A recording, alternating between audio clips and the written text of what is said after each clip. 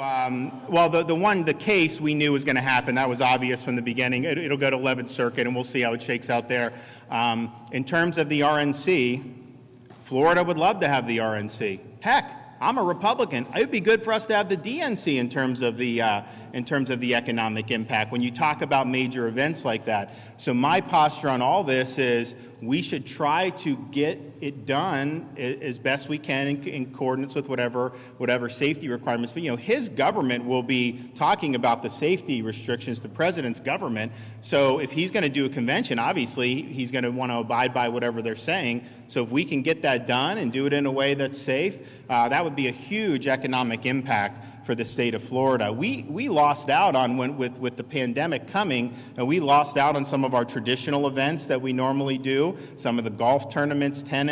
We had WrestleMania scheduled for April, which people don't realize is hundreds of millions of dollars of economic activity. So I think that would be great. And so Florida, just like I've said to many people, Florida wants to work with you. If you're a business, if you're a sports team, if you have some of these events, we want to work with you to get to yes. I can't guarantee every single idea is going to necessarily be something that we're going to be able to do, particularly like tomorrow, but as you look in the summer and stuff, we definitely want to work. So the door's open. We want to have the conversation, whether it's RNC, DNC, whatever, because I think it would be good for the people of Florida.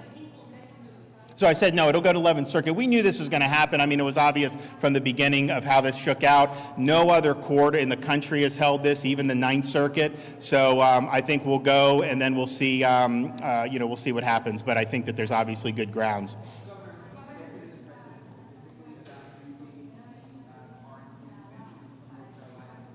I have not spoken with the president specifically on that, but we've let the folks at the White House know that we want to work with them, and we think that would be a good thing to do. So he knows that, and I know the key people in his administration and in his campaign know that.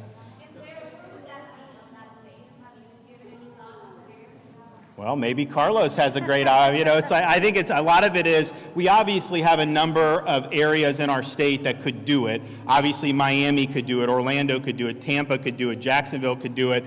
You may even have some other places that could do it, and I think it's just a matter of whether they they want to do it. But these are things that go in. I mean, and the good thing about it is they've already raised a lot of money for this already, thinking it was going to be in North Carolina. So if you have a Florida committee, if it ends up in Florida, a lot of that work in terms of raising the funds has already been done, and so it would kind of be a plug-and-play thing. So we would want any of the local communities that were interested in doing it to work with them. I'm not going to say that I'm going to choose Orlando over Miami because it's really not my decision.